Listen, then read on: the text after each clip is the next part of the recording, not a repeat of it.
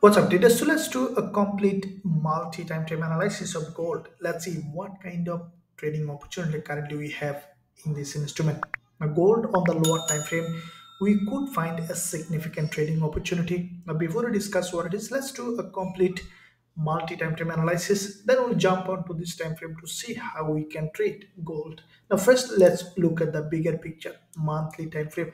Now, on the monthly perspective, we see that gold is in a long-term bearish market. As you can see, every month the price was creating series of lower high and lower low. As you have seen, this is what exactly I mentioned in all my analysis. As you at this point, what you see that this current monthly candle also a strongly bearish candle. First of all, we see that gold has created a lower high with the previous monthly candle.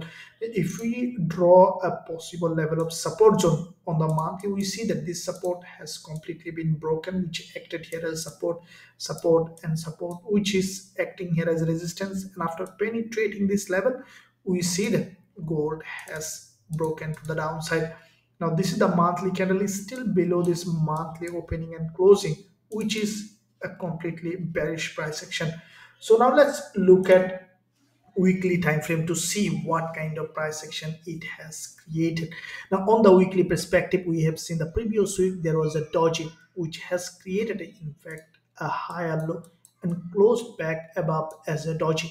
After this doji, this week we have seen a gap opening, and with that gap opening, the price just little bit of penetrated the upside of this doji, and immediately we have seen a rejection. Now if you look at the lower time frame, we can see a false breakout here in this zone. That could be a sign of further drop on gold to the downside. Now this is the weekly chart. As you can see that if we draw this trend line, then we could potentially see that gold is coming back, either testing this trend line and going up, or even it is possible that gold is breaking this support zone from the weekly perspective.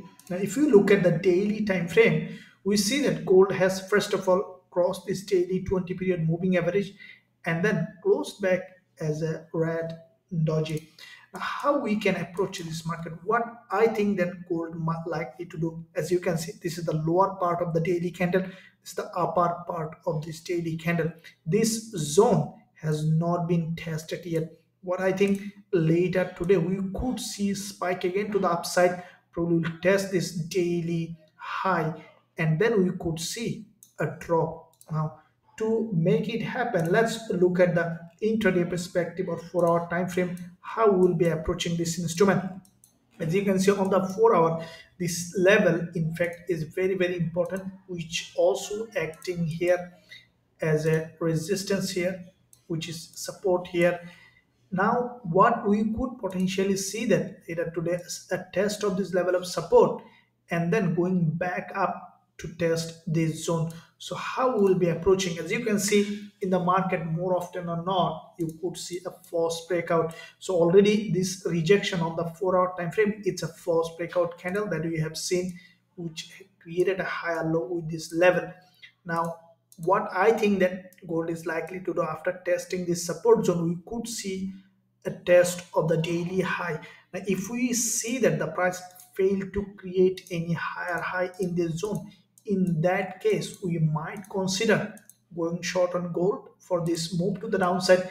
As this is a long-term bearish market, this price action on the lower time frame is looking like it's a false breakout. So with that being said, if we see gold has created this false breakout and tested this important zone and created a possible lower high, then we'll consider that gold has created a false breakout. In that case, from this zone, we'll consider going short on gold with a high probability trade setup with our students. If you find value in this analysis, then smash the like button, and also don't forget to drop a comment below to help this idea. Thank you for watching. See you soon in my next